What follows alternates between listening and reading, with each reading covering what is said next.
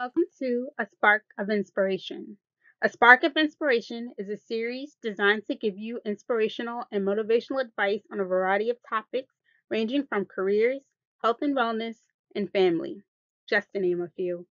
In this series, we will share stories and provide you with tips to guide you on the path to success. In this video, we'll discuss authenticity in the workplace. A discussion on authenticity starts with purpose. I consider myself a person led by purpose. I feel my mission in life is to help people overcome fear and truly shine with their gifts and talents to be their authentic self. In a nutshell, I love helping people to grow, develop, and be successful. With that in mind, throughout my career, it has been hard to find a place where I fit in. Being true to myself is important to me, and it always has been. I'm not a person who has an on switch and becomes who others expect or want me to be. For this reason, it has been hard to dig roots in any company. I'm a person who values integrity, and if I work for a company that does not allow me to be authentic, I tend to find myself moving on.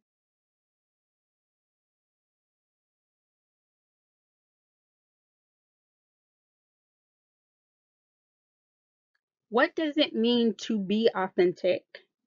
The Merriam-Webster Dictionary defines authenticity as true to one's own personality, spirit, or character, is sincere and authentic with no pretensions. This graphic shows that authenticity touches upon many aspects in our lives. Authenticity means you are trustworthy, you are transparent. Authenticity means you treat people equitably and it shows. Authenticity means you are at the core genuine. Genuine means being genuine when the culture does not value authenticity.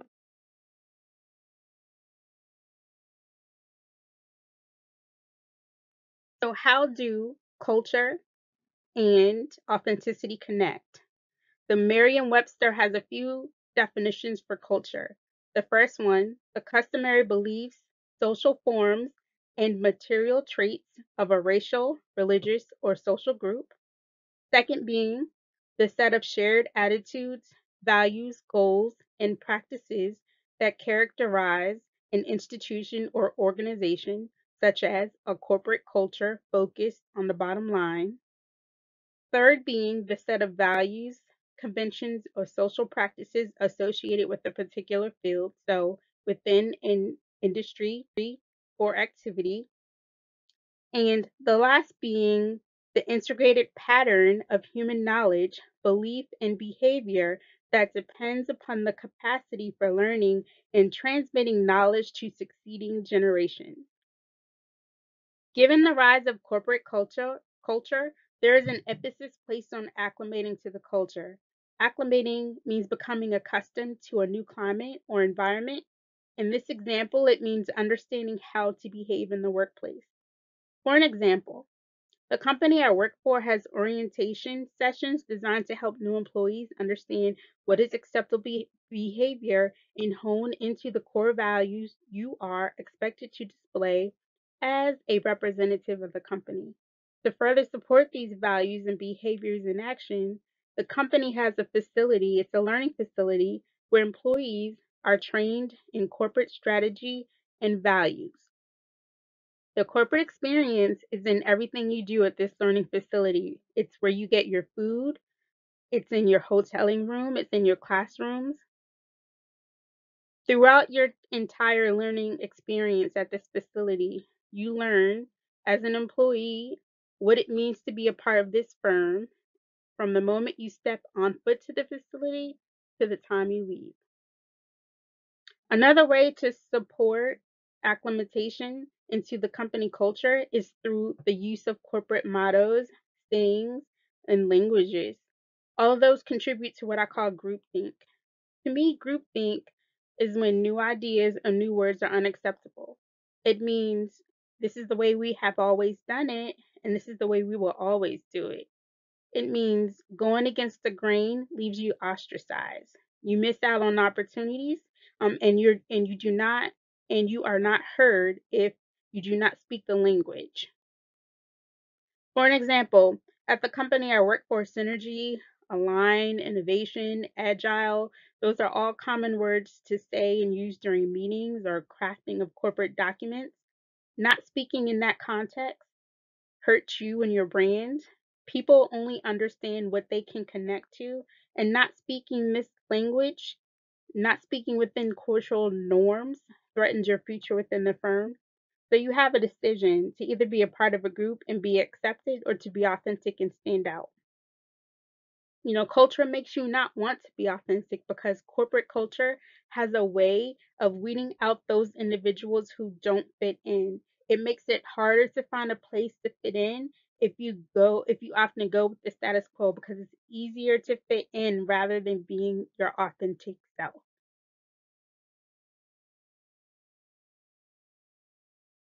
So, in an article by Katarina Bauer, To Be or Not to Be Authentic in Defense of Authenticity as an Ethical Ideal, she mentions that being true to oneself as a person is not simple at all, not as simple as the pop culture discourse may suggest.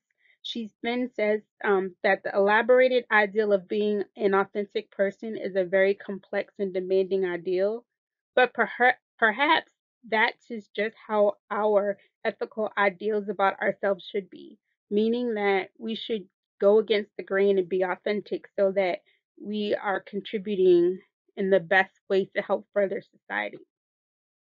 Going against culture, corporate culture, is hard and to most people not ideal. To go with ideals means not being authentic, not being the person you were purposed and destined to be. At our core, we all just want to fit in and do great work. So, in a TED Talk by Carissa Thacker titled Why Authenticity Matters, she discusses in her talk that we are driven to build close relationships, do meaningful work, and be true to ourselves. There are times when the work environment feels like defying gravity because we as a people are driven towards doing meaningful work. We experience bad things in the workplace, we get kicked around, we learn to adapt to the corporate environment, and we armor up by protecting ourselves from harm. She mentions that we have to figure out what matters to us and our purpose in life and to act on it, even if it means doing things that scare you. Lastly, she mentions that practicing authenticity means staying in touch with what matters and to always, always summon courage, stand up, and follow through when it matters the most.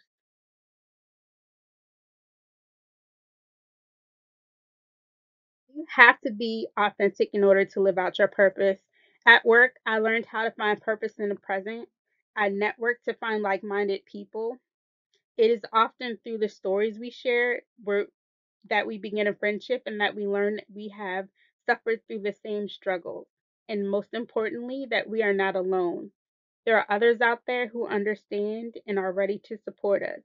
This circle of support becomes my safe place in the midst of corporate culture I may fail to fit in. Connecting with my friends supports me in my purpose and gives me the courage to be authentic, especially given that authenticity goes against the culture. Lastly, I just want to leave you with a few tips to help you practice authenticity in the workplace. First, be true to yourself, be purposeful in all your actions. Remember that being authentic means that it touches upon all aspects of your life. Know yourself, including your gifts and abilities. Do those things that energize you and do those things that are strengths so that you are contributing your best self all the time. Make sure you match your actions to words, meaning if you say you're going to do it, back it up by doing it. Make sure you share your gift with others. When you share your gifts, it also energizes you and it helps you to stand out in a good way. It shows that being authentic brings diversity of thought and actions, and diversity contributes to the bigger picture in a far better way than going along with groupthink. So, authenticity isn't about being the real me, it's about being true to our purpose and values that drive us by Tanvir Nasir.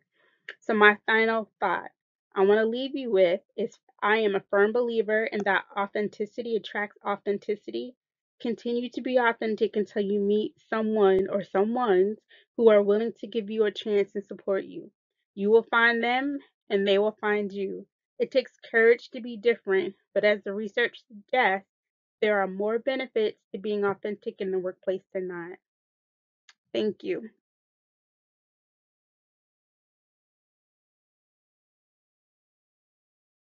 So, Inspiration is a coaching company, and we're here to help you disrupt your status quo, help you break out of that norm, and really go after those things you want in life. If you want to just sit down and have a 30-minute conversation with us, we'd be happy to speak with you and uncover what energizes you and help you find that path to help you be successful in life. We are at www.inspiration.com. God bless. Take care.